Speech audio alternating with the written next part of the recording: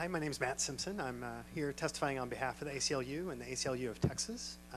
And I believe you were just handed kind of a two-page summary of our take on the legal side of this, but I wanted to make a few comments in my 2 minutes.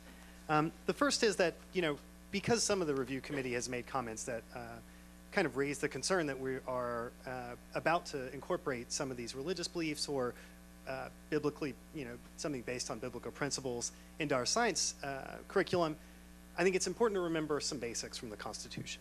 First off, the founders clearly wanted to separate government and religion.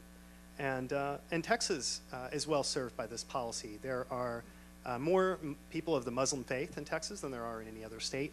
We also have diversity in Buddhism. There are a large number of Catholics and a large number of Mormons. So making sure that we don't adopt any one religion in our science textbooks is really important for everyone that maybe doesn't actually have that faith system. Along with that, the courts really have ruled again and again that biblical principles as the basis for a scientific theory are problematic. And the Edwards case, as has been discussed, is one example of that. But there are others. And ultimately, should the review committee's suggestions be taken up by this body, there is concern that there could even be litigation on that point. And in the past, litigation has not gone in favor of people that were pushing for creationism or biblical principles in the science books. So for the future of Texas and for the quality of our workforce, I hope that we can find a way to get hard science into our textbooks. Madam Chair. Let me recognize Mr. Maynard first. I'll defer to Mr. Bradley. Okay, Mr. Bradley. So did you threaten to sue us? No, sir.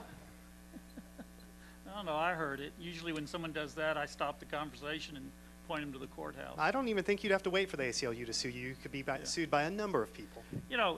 Just clarification of and we were sued by a publisher on an environmental science textbook, and we've got great lawyers too, and the state prevailed. Congratulations.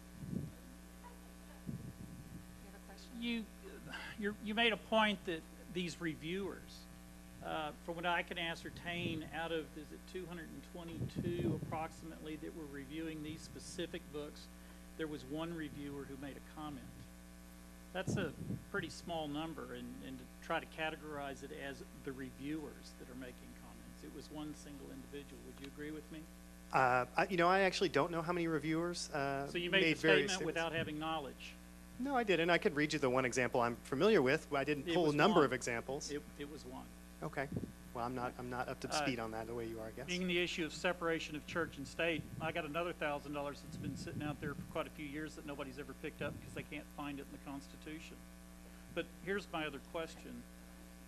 If someone does have a faith belief, a Christian who believes in the Bible,